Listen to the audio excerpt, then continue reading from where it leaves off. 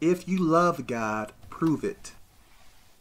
Let's go to Proverbs chapter 15, verse 1. To the left is the King James Version. To the right is the Expanded Bible. A soft answer turneth away wrath, but grievous words stir up anger. You may ask me, Kevin, what does this mean? Okay. We have to be careful of what we say. We can't say everything that pop into our mind. If a person said something to you that seems rude, that doesn't give you a license to say something rude to that person.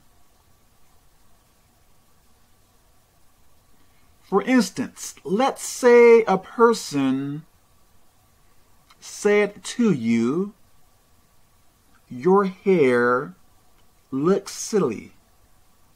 Let's say that offended you. Instead of saying you are stupid or you are an idiot or your hair looks silly as well, choose to say something that is not rude.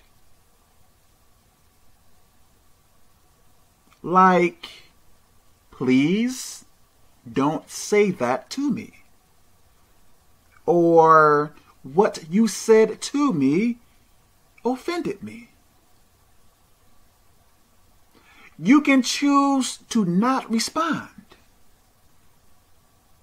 Listen, we have to be peaceful.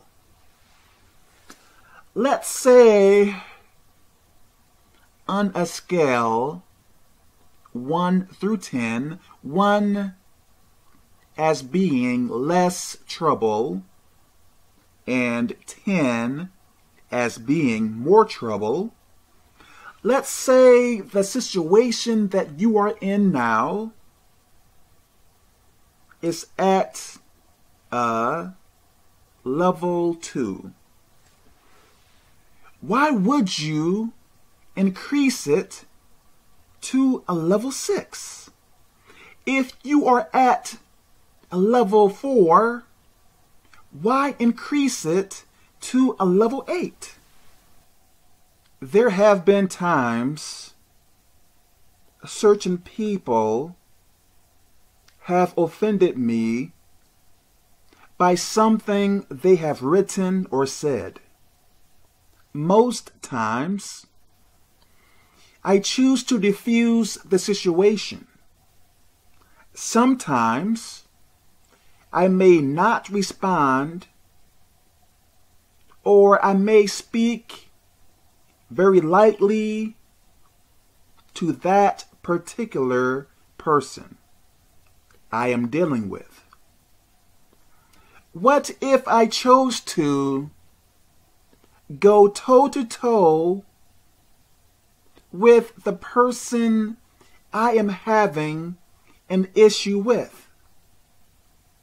What if I chose to respond rudely? Would that benefit me or that other person? I don't believe so. I think it would cause more harm than good. Keep this in mind. God bless you. Are you sure